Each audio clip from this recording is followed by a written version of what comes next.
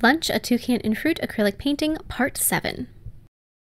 Hi everyone, in today's video I'm going to be showing you Part 7 and the last part of the tutorial portion of my toucan and fruit painting or lunch. So this one is going to be two little insects. There's a ladybug up in the top corner and a green rose chafer beetle on the crate. So I love insects, I've always loved insects, and I'm actually shocked I've never painted them before, so I was really excited to work on insects. I've painted arachnids in the past, but never an insect. So I thoroughly enjoyed painting these, and I wanted to spend a little bit more time on them. That's why they're the only two pieces in this video. Spend a little bit more time working on the little bugs. So I hope you like that, and don't forget to check out all the previous videos. There are 6 of them that I showed you to work on this painting, as well as a time-lapse video, and those are all in the description box below. And don't forget to click subscribe to my future videos as well.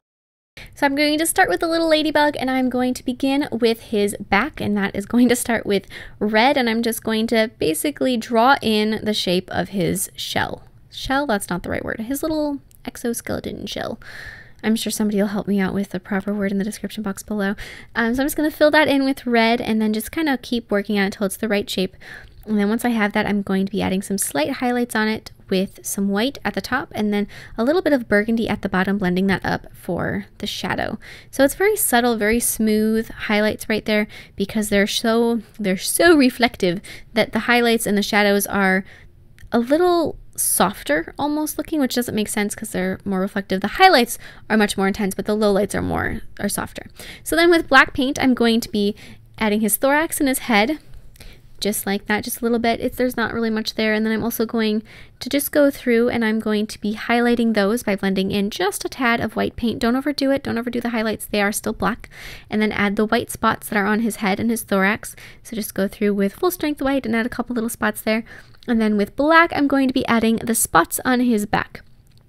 So just add those here and there, and I was looking at a photo of a ladybug for reference just to make sure that they were in the right placement, or they were in the right place, and then add a little bit of a highlight along his back a little bit more.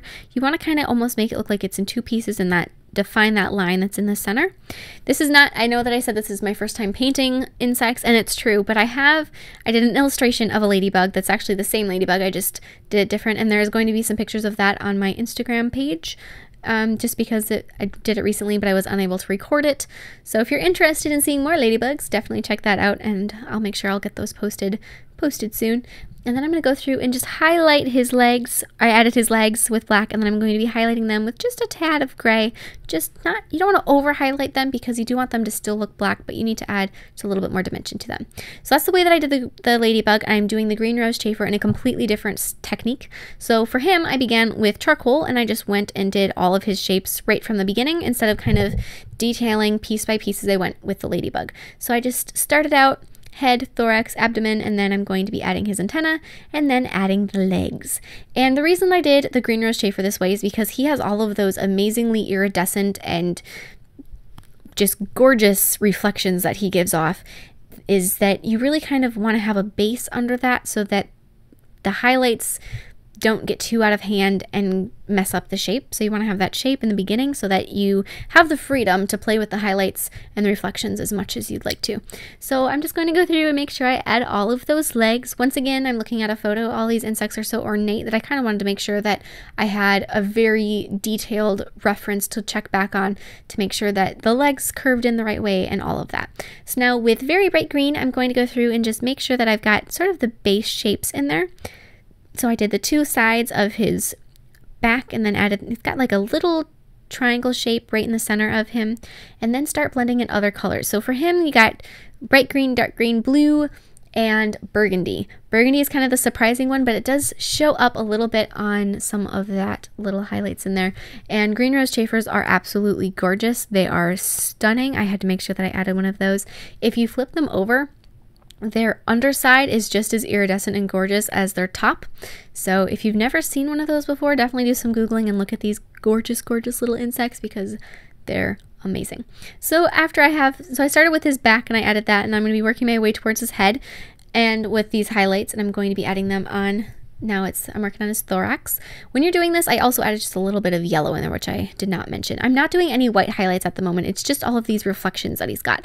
So then I'm also going to be adding just hints of that green color on his legs.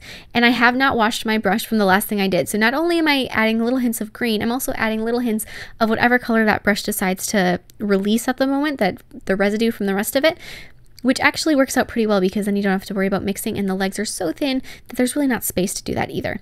And I also did the same thing on his head with just a very slight bit of that green. And then I'm going to go through and I'm going to have black paint and just outline some of his shapes. And normally in a painting like this I wouldn't do any outline, but just for him, and especially with those reflections, the outlines do actually just sort of happen naturally. And then I'm going to be adding just a very slight hint of white highlights on him. I'm not going to overdo that because I don't want to distract from those reflections, but just a little bit just to really show off how shiny he is.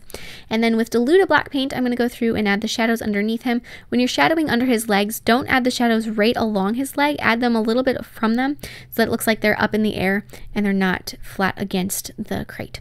And that is it for these insects. Like I said, I absolutely adore them, and I'm sure that if you stick around on my channel, you will see me painting them in the future. Various kinds. I have a love of all things creepy crawly. And don't forget to check my Facebook and Instagram to see those other few I mentioned, and I'll see you in my next video. Bye!